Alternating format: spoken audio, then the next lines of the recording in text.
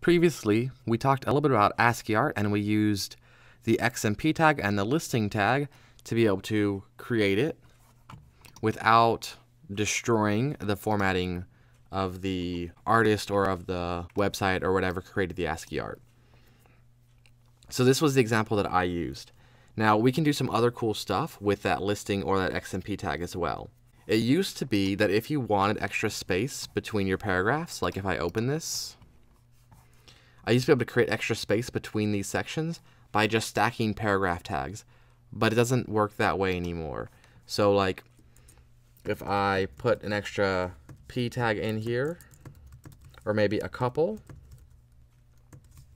and I save it and I refresh, no change. Even if I put spaces in here, no change.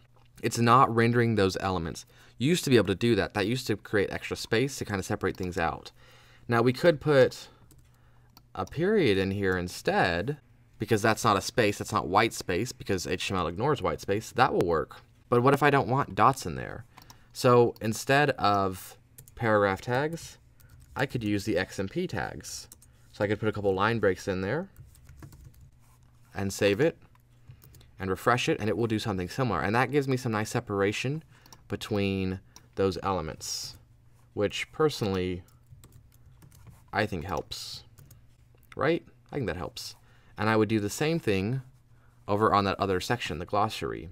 Now using the listing tags or the XMP tags, we can do some other cool stuff too.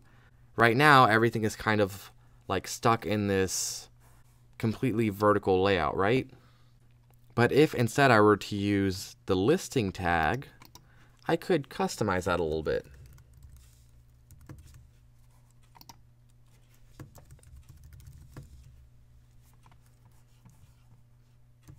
So right now if I refresh it, not much is going to change. Well, a little bit changed. It actually pushed that way over there because it doesn't do any line breaks now. And not only that, but it's recognizing the line breaks that are in the text itself too. So I might need to remove some. So like if I delete that, and I delete that, and that, and that, ooh, we don't want that opening and closing around that. We want this to close before that next tag opens, because that's weird. I mean, it's still rendered, but not good. So if we refresh, there we go, it's a little closer.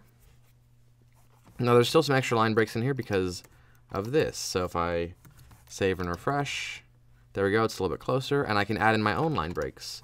So maybe I want a line break here, and a line break there, and a line break here, and a line break there. And if I save it and I refresh, I can start to customize where those break. Now that's not really using HTML, and it's still unfortunate that I have to do it that way, but I can do it that way. And if I want to maybe include some visuals next to this little information, I could do that too, using some of those same things. So like maybe I put some ASCII art next to this, right? So let's find another ASCII generator. So in addition to just text generators, you can also find like convert image to ASCII. Some of these work better than others. We'll see what happens.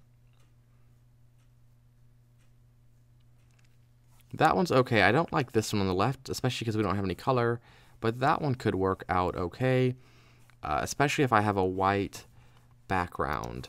So I already have some graphics here that I have permission to use, or rather, I have a stock account. What do I want to put next to it? Let's put this turtle. So file new, I'm just going to paste that turtle in there. And he's a little small, so let's make him a bit bigger. I think that looks good. Well, maybe a little bigger. And maybe have him face the other direction.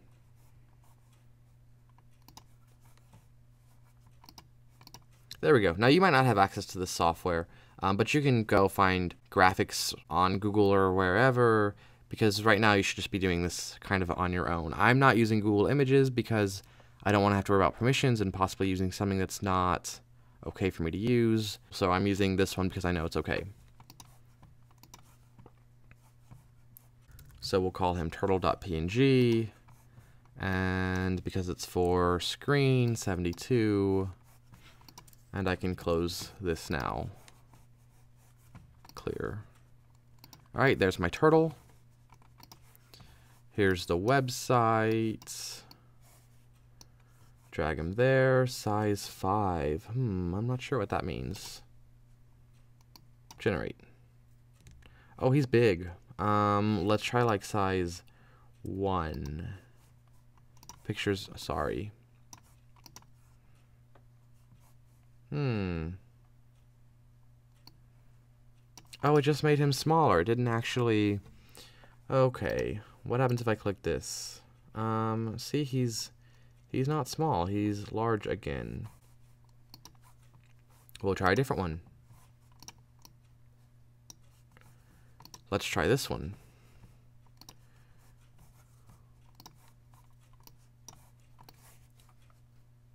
There's my turtle.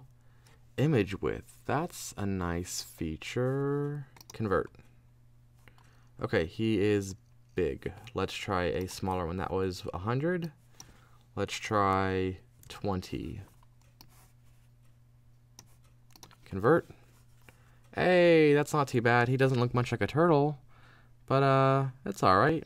So I can't just copy and paste all of them in because it's going to mess up my code here, right?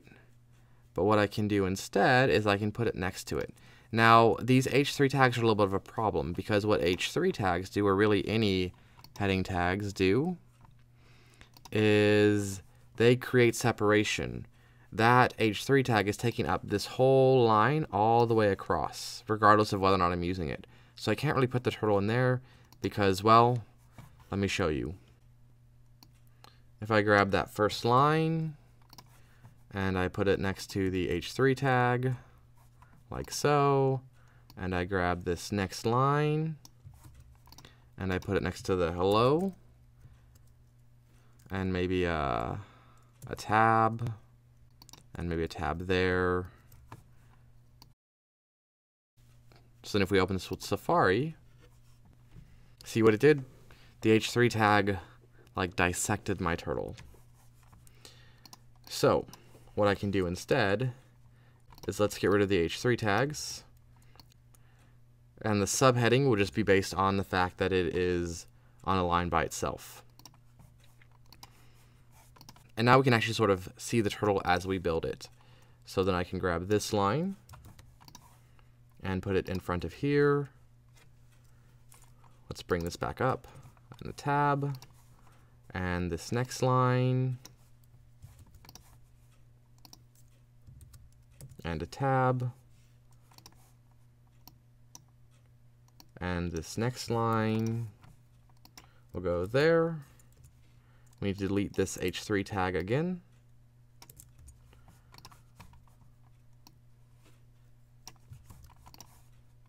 And that goes there, and a tab.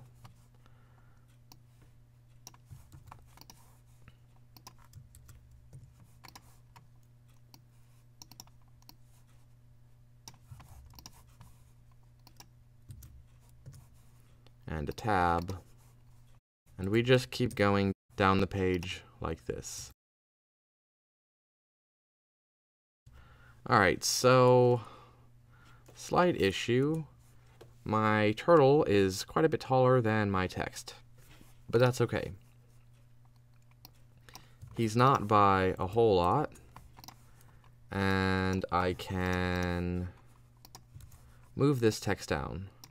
So let's put that there, and this can go there.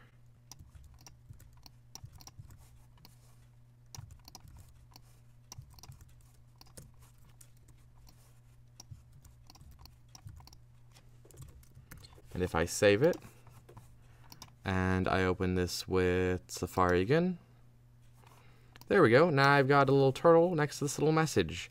It's not great, but it's a way that you can sort of create some graphic elements to your text-based only page before we actually get to image tags. Now, the other thing that you could do with this too is if you have a fairly good sized website, instead of just using this to put a visual element next to some text, you could instead create a menu system here, right? So you could have these be links to different pages on your website with some sort of decoration next to it. There are other decorations that you can find or create as well, where maybe you have like some sort of little border around the menu or around some text. So there's some interesting things that you can create once you start playing with the listing or the XMP tags with the concepts and the ideas of ASCII art.